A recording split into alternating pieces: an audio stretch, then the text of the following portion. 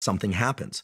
So one of the reasons why any traumatic event will forever be remembered, although, by the way, you can remove some of the emotional load of that. Trauma does not have to be traumatic forever, is because when we see or experience something very intense of a fearful nature, there's the release of certain what we call neuromodulators, things like epinephrine, adrenaline, and other neuromodulators that cause a state shift in our body and brain.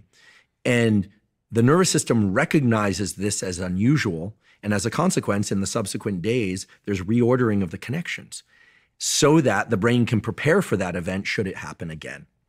This is why we have what's called one trial learning. You go to a certain location, something terrible happens there. You will forever associate that location with something terrible.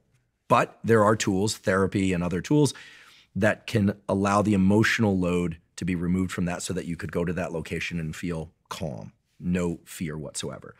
The good news is you can also learn anything you want to learn.